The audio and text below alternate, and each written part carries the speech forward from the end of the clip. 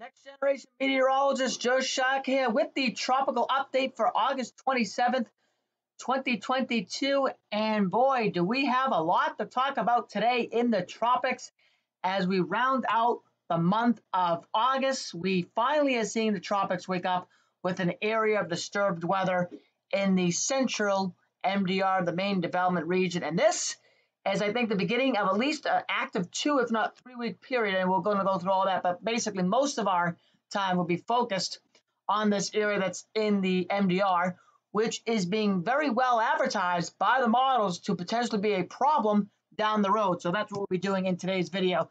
Here is the GFS ensemble. You can see the MJO. I always like to start broad, global patterns, and then I like to dig deeper. That seems to be a pretty good format to set these things up. So GFS ensembles, you can see over the next couple of days going into phase 2, and then it gets a little wild, I guess you could say, after that, as the members are not so sure what the MJO will be doing after that. But certainly we are going to get into phase 2 as we get ready to close out the month of August and begin the month of September. The European, I would say, less amplitude in the phase 2, then back into the null phase over the next 10 to 15 days.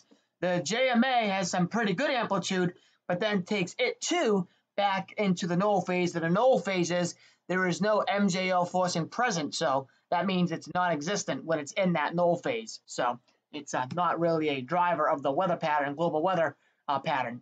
The Australian, the Bureau of Meteorology down in Australia, same kind of thing. It comes into phase 2 and then comes back into the null phase, and then later in September, you can see it tries to come out into some of those other phases down the road. So mainly we're focusing on phase 2, and you can see, oh, look at this. Phase 2 lights up the MDR, lights up the East Coast. That's interesting. Look at that very, very strong correlation.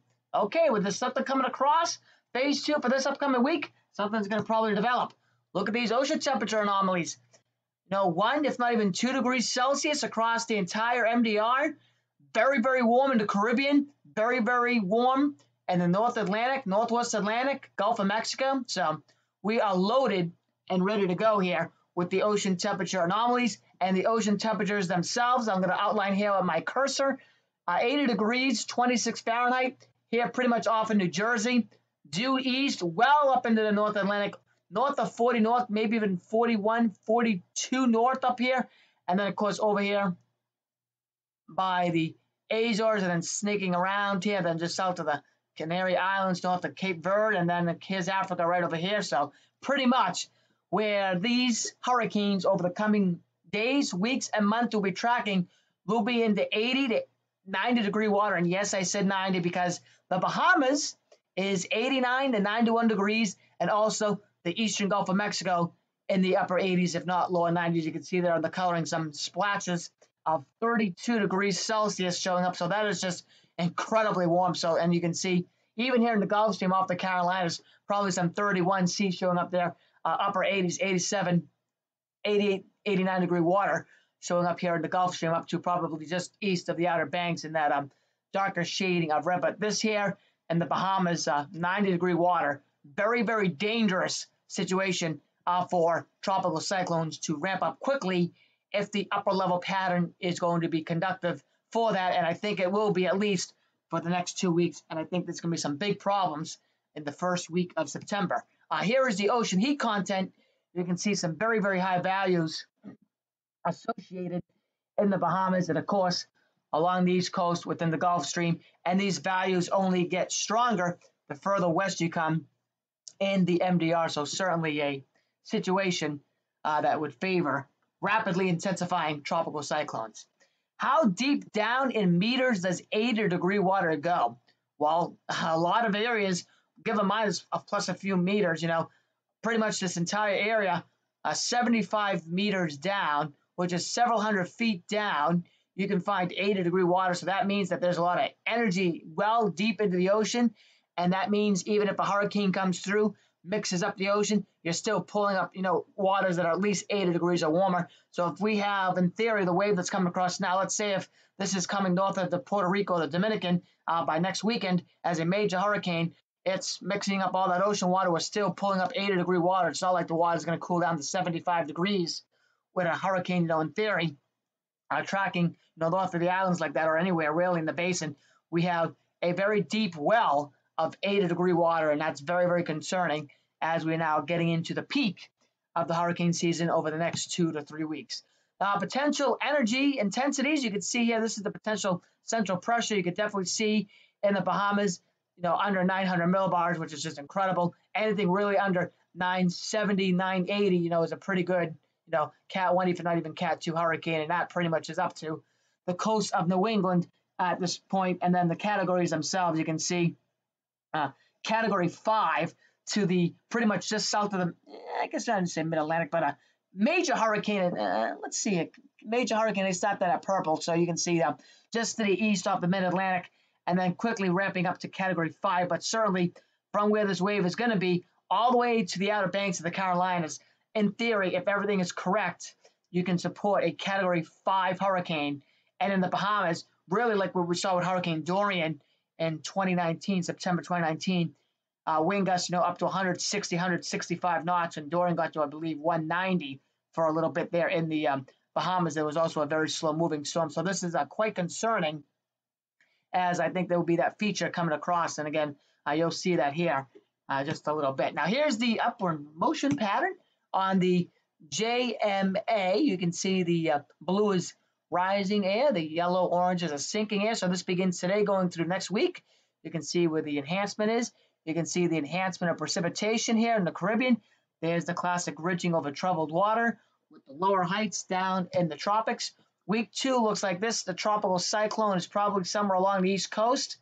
You can see the classic ridging over troubled water, that very, very troubling ridge over Hudson Bay, in the wintertime that can support big nor'easters along the northeast and east coast. And there seems to be a trough split possibly, or some kind of troughing over the southeast, and that could be a problem if there's a hurricane sitting in the Bahamas for obvious reasons, as that could try to come up, hit the United States, either the southeast or be a Florida to Massachusetts, southern New England, a kind of runner, like we've seen in 54. And if you go to my website, joesweatherconsulting.com, you can see the blog I put out a little bit over a week ago about how dry it's been in the Northeast and the relationship to the 1954 hurricane season. So that may be something you want to go check out. So here's the 0Z, 12Z's coming in now, but here's the 0C ensemble for the tropical storm strike. This is valid through Tuesday night, 8 p.m. Friday night, for this upcoming week, you can start to see the values get enhanced. Next Monday night, you can see it now coming into the islands in the Bahamas. And then here, Wednesday night, you can see the ensemble here somewhere within the Bahamas by September 7th, Wednesday night, September 7th. And this is the hurricane probabilities, which are continuing to increase as well. This is valid Wednesday, September 7th at 8 p.m. You can see 10 to 20% chance of a hurricane being in this area, roughly, and about, let me see, hour 288, so roughly about 12 days away. But overall, you can see what the ensemble looks like there. And there's a few members that try to curve this out earlier, but I think that this is going to get very close, if not into the Bahamas in the longer term. Now, looking at the steering, here we are, day 10. The system's in the Bahamas. Here's this kind of troughing thing. That's why you can see a few members trying to take it out. If this trough is deeper, it comes up and may get an escape route, maybe near Bermuda, but you can oversee here a lot of that ridging and some troughing developing here in the south. By hour 300, there's that ridging that you saw in the JMA, and there's the blocking over Greenland. That's highlights you blocking. Some kind of troughing might be developing here along the east coast, the hurricane somewhere within this whole mess. And then by day 15, hour 360, the storm's probably getting ready to leave, but still a lot of blocking like this called the Newfoundland wheel.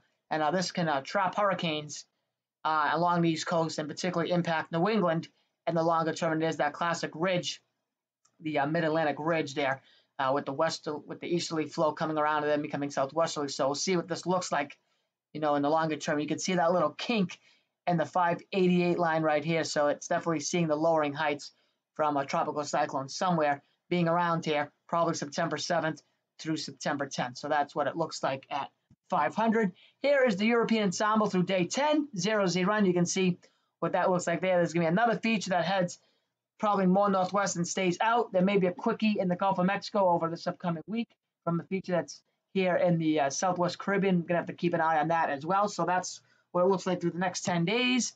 Here are the individual ensemble members, hour 288, hour 324, hour 360, day 15. You can see the widespread, of course, of ensembles this far out in time is certainly no surprise.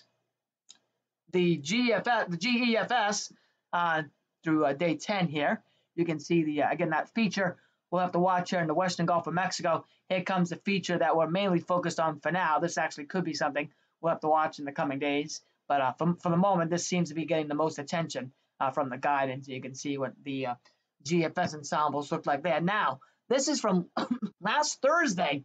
Last Thursday, the European weeklies had this tropical strike probability extended range here. You can see our 264 to 432, and it did a really good job, in my opinion, hinting at this feature that's coming out of here now.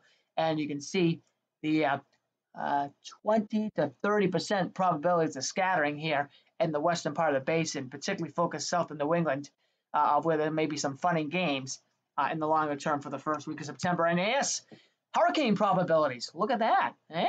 Bahamas up the east coast of New England.